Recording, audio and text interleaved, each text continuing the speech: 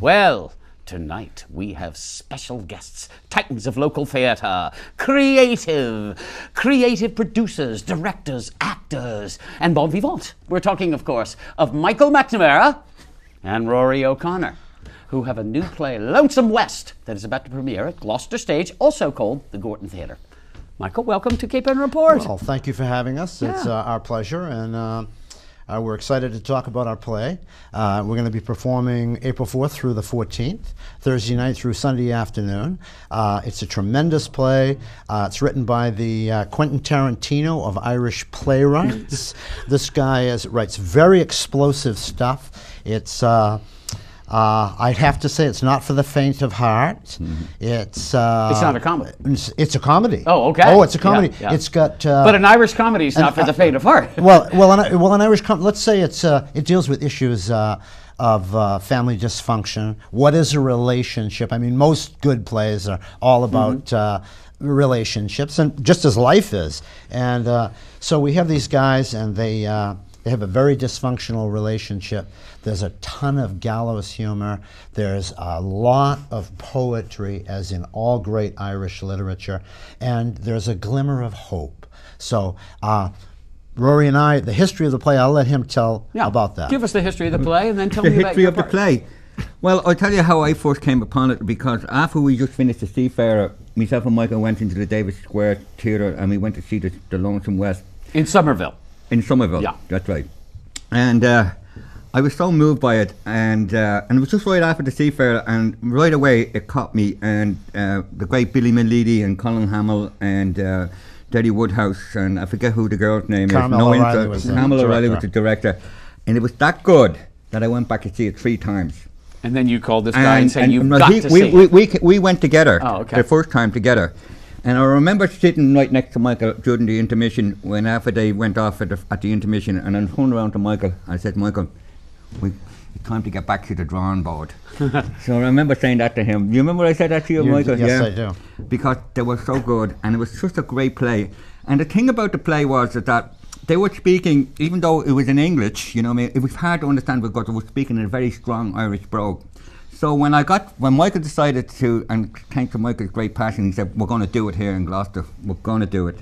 And I said, oh my God, like, you know what I mean? So here we go. So when he gave me the script, I could understand what the play was really all about. Well, I can tell since you've seen it, you've been so influenced, because now it is kind of hard to understand that Irish brogue. So you have really internalized. So that is because, like, you know, the thing about the why it was hard, because they were taking on a kind of like almost a Gaelic accent. Gotcha. You know what I'm saying? Yeah. It was so thick. You could have cut it with a knife. It was so thick. Yeah. That even for me, that coming from mine, I couldn't understand half the things they were saying. But that was the beauty of reading the words in the play, and then when I read it, I thought it's one of the most wonderful plays I've ever read. You know what I mean? And I haven't read many of them, but the way Matt McDonagh really captured the culture and the words and the language and about relationship and the word Lonesome West, like, which I found was interesting, because when as I went through the rehearsal every time, you know, the more you get into the play, the deeper you begin to understand the culture of how the play took place. And it took place out in Connemara. And Connemara, way back years ago, agriculture was very little of it. And an awful lot of people live in a very lonely life out there in the middle of nowhere. It's like a moonscape. Yeah. Well, you guys have done several Irish plays together, and that often it goes with your plays, because I remember the other plays, they were way out in the middle, out on the western part of Ireland, in the Connemara Peninsula. Certain things begin to happen when you're that isolated. Another thing about the production that was done in Boston, which was very noteworthy, and I'm sure, and both Rory and I commented on it, which was that half the audience was under 25. And I thought, my God, what is, he's obviously speaking to contemporaneous audiences. This is not just a crowd of older people who are the... I'll be interested to see if you say we had similar It'll phenomena be, where well, we're hoping that the young people are going to come and see the show. It's usually going the other way. It's usually the other way, that's right. And so you're running 2 weeks, April 4th, that weekend that begins on a Thursday. Right, that's a pay-as-you-can performance. And we have a young lady who's a student at Salem State. She's playing the girls' part. This is Kelly Newman. This is who Kelly is the Newman, new ma'am. the new ma'am. That's right. Okay. And wait, you have that crazy Italian. My favorite Gloucester actor, Jay DiPrima. Jay DiPrima, that's right. We've got to mention Jay. Jay's doing a great job. He is a great guy. Jay just couldn't be here tonight. He's has a teaching engagement, something to do with the public at the O'Malley School, and so, but he wanted to come, but Jay's a great man. Well, it's great that because he's a great director in his own Yes, mind. he is. Obviously, you Yes. have done a ton of directing, and Rory, you know, he's got the overview and perspective. Yeah. So it's so interesting that you're self-directed, as you say, with an occasional professional. Right. But I'll bet you can listen You to get each other. so much more done Yeah. when you can say to the other actor, this is what I need. And you break down a scene, you break it down into all the different beats, and you work on it. It isn't some person from the outside trying to impose a hierarchy. I'm the director. That's it's right. my You've got concept. to do it This this is way. community theater.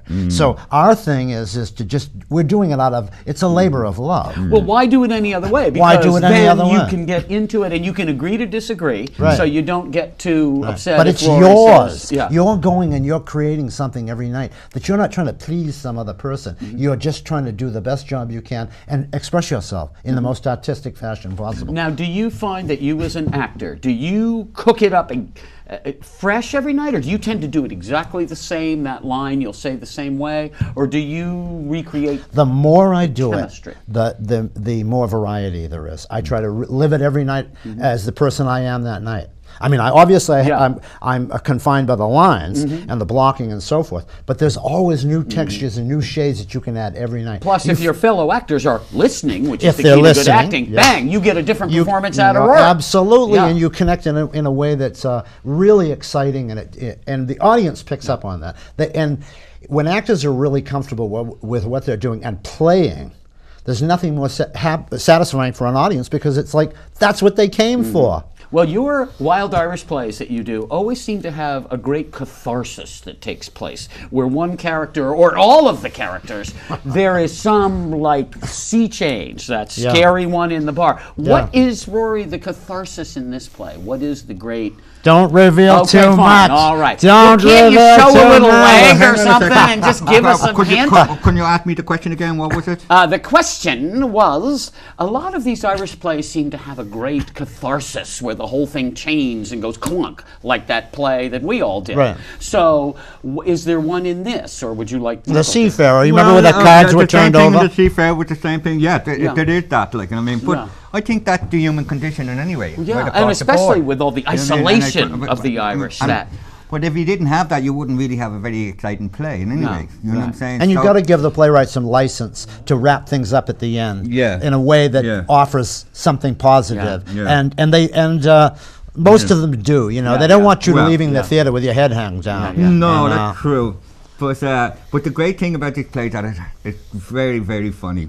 And the That's language, and even though at times it's shocking in the sense of shocking, but it balances itself out beautifully with the great language and the humor and stuff like that. And it's a really it's a pleasure to be even participating in just learning the lines and just looking forward to be able to say it, you know, in this Matt McDonagh's way, or the culture's way. That's And so great. we're very excited about getting ourselves out there, like, you know, and really laying ourselves on Well, the I will line. hand it to Gloucester Stage, too, that they now are using their off-season to allow quality local performances. I know they've been doing it for a couple of years now. You gotta love them. You do, They're because- opening up the place to the Exactly. community, And they should have done that And a which long is time where ago. you and I both know that's where art lives. Yeah. In your life, in our lives. It's nice to go to with a symphony, and not the symphony, but you know, to see high art, let's say, and travel to Boston or to New York City and see a Broadway play. But in our lives, it's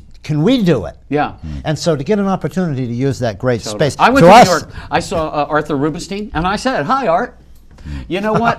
We only have a minute left. What do you want to tell Gloucester about your play, your show? And give me the dates. April 4th that week. April 4th through April the 14th. 11th, and they're Thursday through Sundays. That's right. Okay, and they nighttime shows, what, 7:30? Nighttime shows at 7:30. Sundays at 3. It's cheap. It's what, $18 if you got the right. money. $10 for students. There you and go. Opening night is pay as you can. Yeah. And Okay. we're going to have everybody that has a student ID opening night and is under the age of 22 free admission. Opening Wow. night. Okay. That pay as you can night. I believe that's called papering the house. Well, we want to get the young people to come in and talk it up. A theater sells by, Yeah. by word of mouth. By word so of you mouth. got to get those mouths Right. talking. So we just think it'll be a great evening. Something that Gloucester hasn't seen.